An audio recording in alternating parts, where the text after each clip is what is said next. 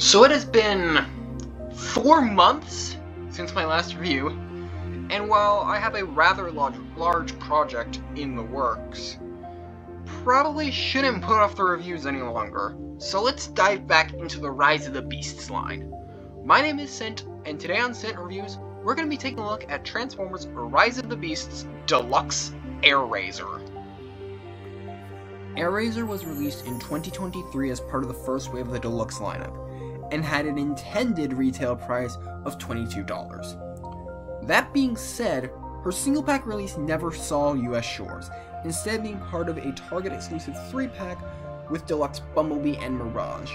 She was the first of the Deluxe figures leaked for the line.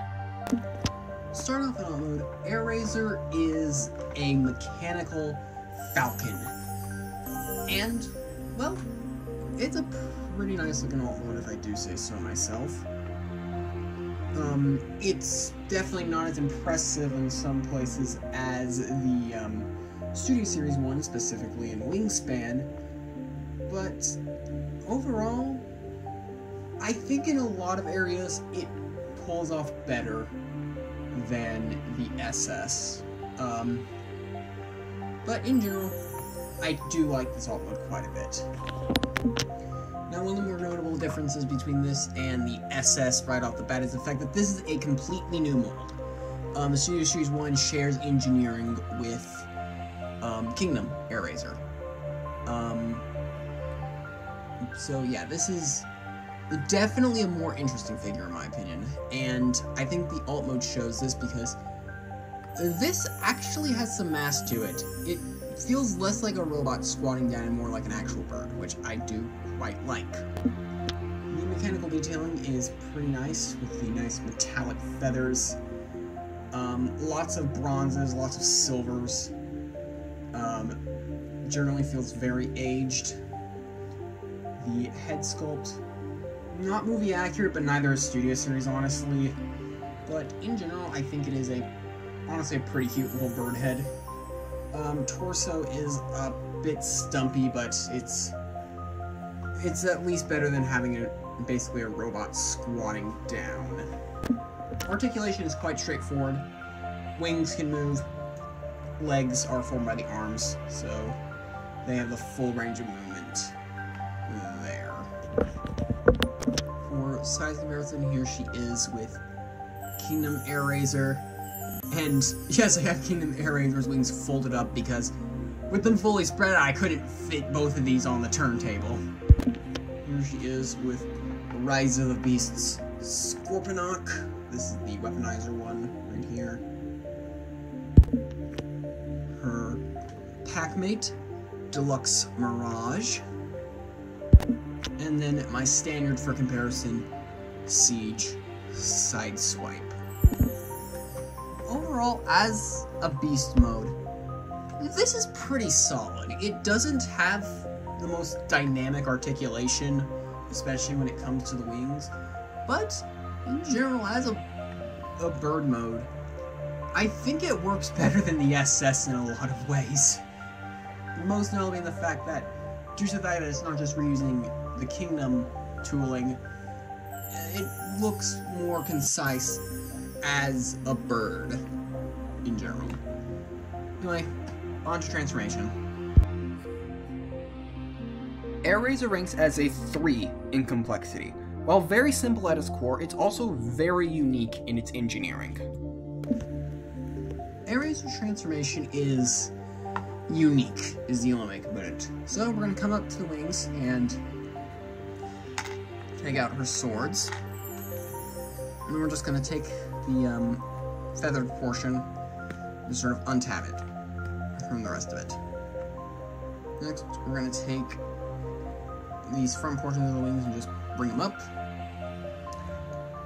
Swivel them there.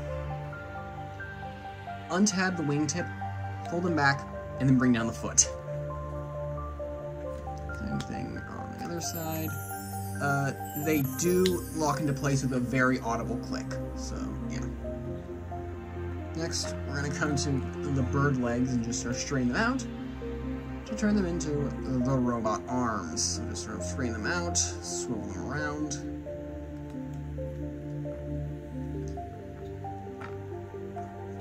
come to the bird head, pop it up, swivel it 180, and then we're going to swing the waist forward,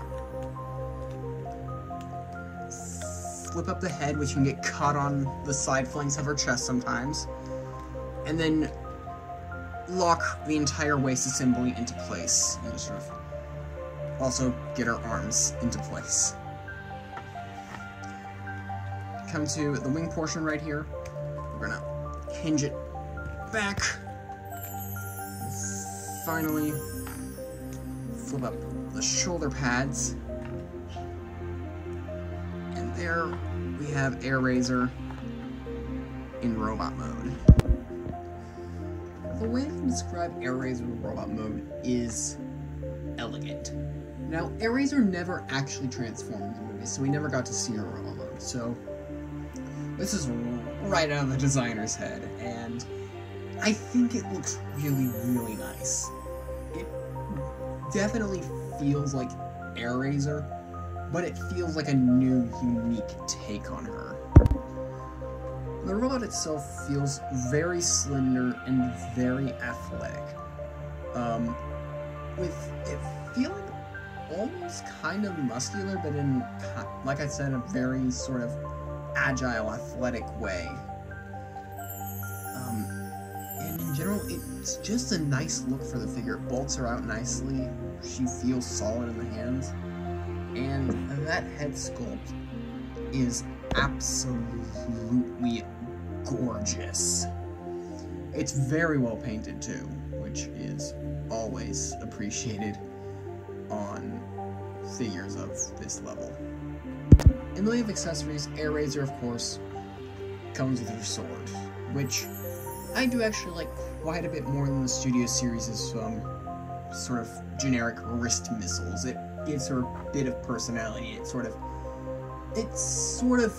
more fits in with the more primitive weapons that the other Maximals use, such as obviously Cheetor's staves, Rhinox's battle hammer, and Primal's scimitars. So it works well and it fits in with the rest of the Maximals. Airrazor overall is pretty good when it comes to articulation. Ball jointed head, universal shoulders, bend and swivel at the elbows, wrists kind of bend upwards most of her transformation, no waist, universal hips, swivel at the thighs, very solid knee bend right there, and a bit of tilt at the foot. So, while not to the level as most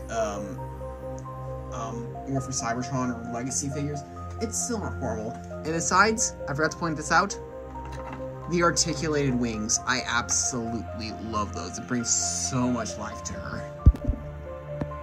Here she is with Kingdom Airrazor, and as you can see, they're roughly the same size.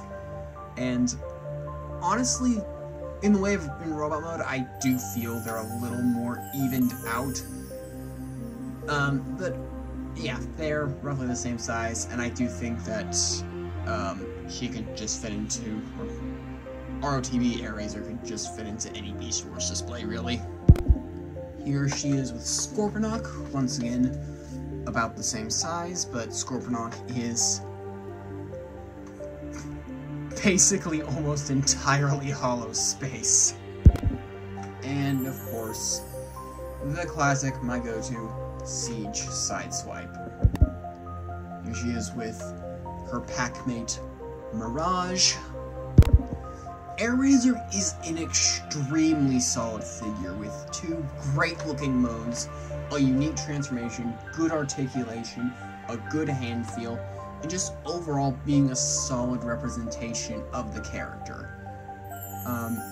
Overall, I think this is a significantly better, if not significantly more interesting figure than the Studio Series. And if you can track one down, whether it be through the multi-pack, importing it in from Japan like I did, or getting it in through the